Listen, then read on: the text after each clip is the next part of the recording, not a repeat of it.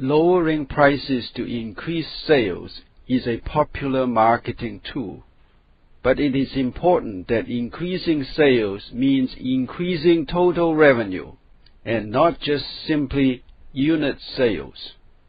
Whether lower prices lead to higher total revenue depends on how elastic demand is to lower prices. When a firm faces a downward sloping demand curve, it must search for the maximum profit price. A firm in monopoly or monopolistic competition is such a price searcher. A downward sloping demand curve means that more could be sold only at a lower price. High price, low quantity. Low price, high quantity. Single pricing means that one uniform price applies to all the units sold. In other words, to sell just one more unit, the seller must lower the price for all other units.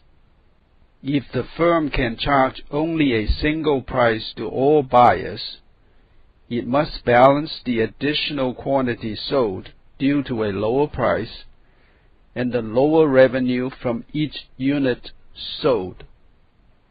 If the percentage change in quantity sold is greater than the percentage change in price, total revenue will increase when a lower price is charged. When that happens, demand is said to be elastic, and the elasticity of demand has an absolute value greater than 1. For example, a 10% price decrease leading to a 20% quantity increase will give you an elasticity of demand with an absolute value greater than 1. Let's look at the effect of price decrease on total revenue when demand is elastic. The blue rectangular area in the lower panel and the vertical distance in the upper panel both represent total revenue.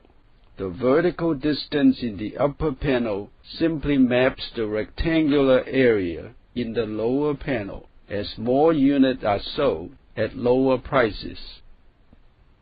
Total revenue increases as price decreases because demand is elastic. In other words, the percentage increase in quantity more than offsets the percentage decrease in price.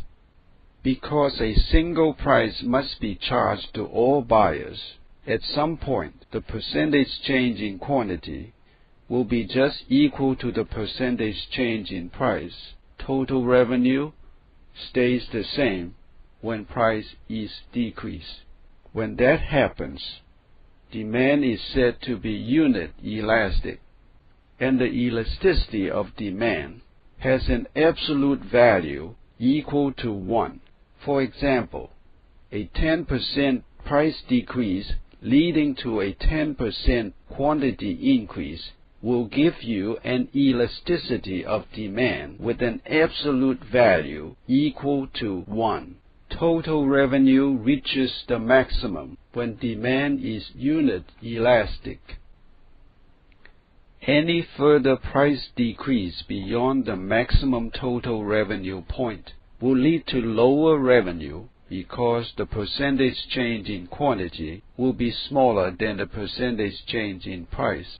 When that happens, demand is said to be inelastic, and the elasticity of demand has an absolute value less than 1.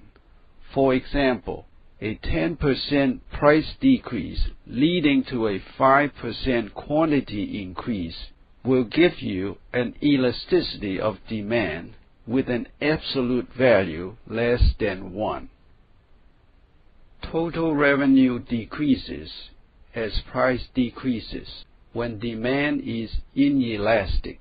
When demand is inelastic, total revenue could be increased by increasing price instead of decreasing price. As you can see, a constant slope demand curve does not mean constant demand elasticity along the whole length of the demand curve. To the left of the midpoint, demand is elastic.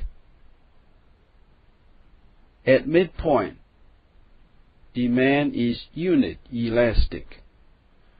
To the right of the midpoint, demand is inelastic. As this equation shows, demand elasticity at any given point must take into account both the slope of the demand curve as well as the relative position of price charge and quantity demanded.